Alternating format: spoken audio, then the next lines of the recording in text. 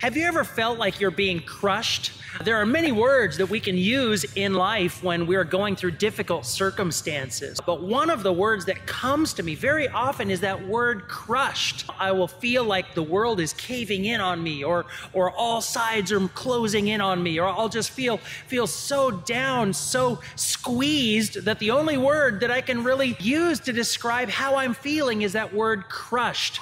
Well, if you're like me and you feel crushed sometimes, I have good news. The Bible clearly helps us with some advice when we feel that way. So if that's you, stay tuned for the next few minutes and we will be addressing that.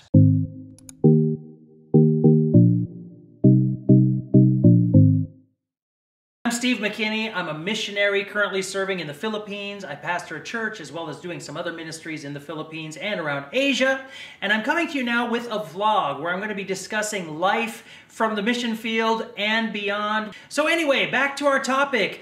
Do you feel crushed sometimes? Now, there was a song many years ago that is still being sung in a lot of churches and a lot of groups around the world, and it's called Trading My Sorrows. And the song goes something like this: I'm trading my sorrows, I'm trading my shame, I'm trading my pain, I'm laying all of those things down, and I'm picking up the joy of the Lord. I'm trading my sickness, you know, I'm trading all of those things that are going wrong in my life, and I'm trading those things for the promises and the blessings that God has for me. Now, later on in the song, it comes in with this part that says, I'm pressed but not crushed. I'm persecuted, not abandoned. I'm struck down, and I'm not destroyed.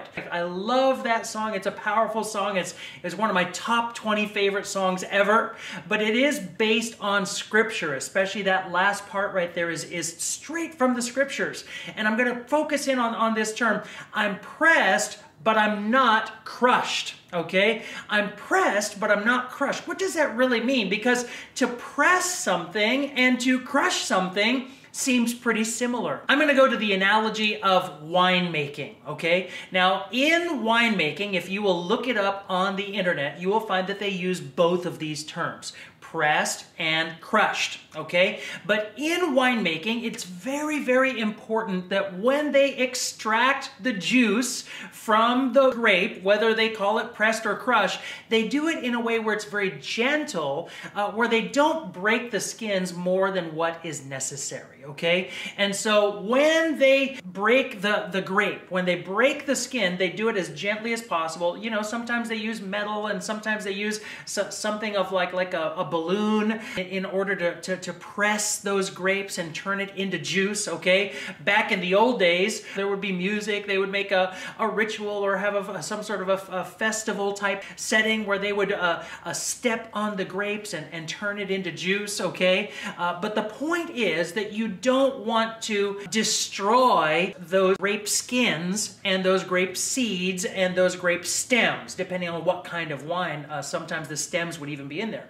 And so basically what happens, guys, is they extract the juice. Depending on what kind of wine they're making, they let it sit for a while with the skins of the grapes and things like that. But the main point is this: they press it, they don't crush it, okay? They press it, they don't crush it. Well, why am I bringing that up? Because I like to think that God is turning me, and God is turning you, God is turning us into a fine wine, something like a fine wine, a wonderful beverage that He can use us for in His kingdom in order to refresh the nations and bring the nations to salvation through Him. Amen?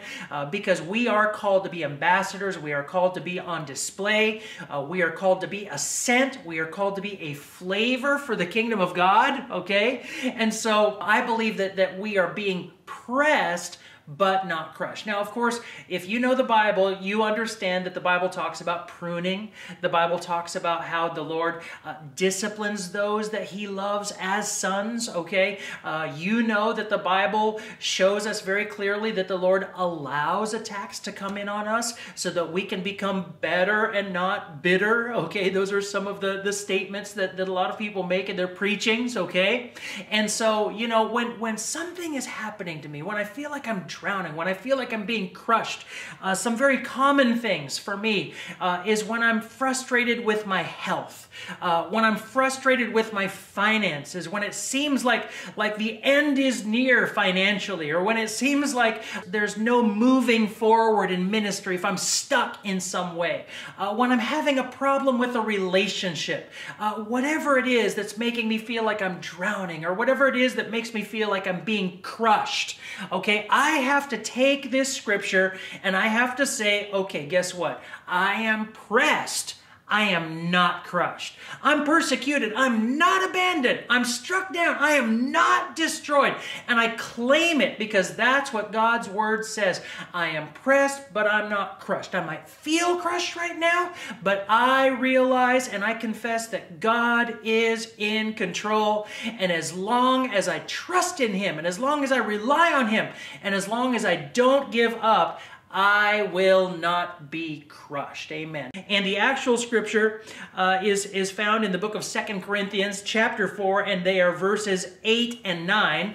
And I'm going to read to you right now from the Amplified Version because it gives us a little more detail about what this scripture means. And it says here, we are hedged in or pressed. Well, what does it mean to be hedged in? It means it's hard to break out. It's hard to move forward, okay? That's sort of what it means to be pressed. And God will do that in our lives sometimes. He'll keep us where we are. And that's why we have to rely on Him. And we have to say, I will be still and I will know that He is God. I will not take matters into my own hands. I will not try to get the victory on my own. But I will wait on the Lord and He will renew my strength, okay, while I'm being hedged in or while I'm being pressed. And he goes on, he says, on every side, troubled and oppressed in every way, but not cramped or crushed, okay? So we accept that the Lord allows us to be pressed,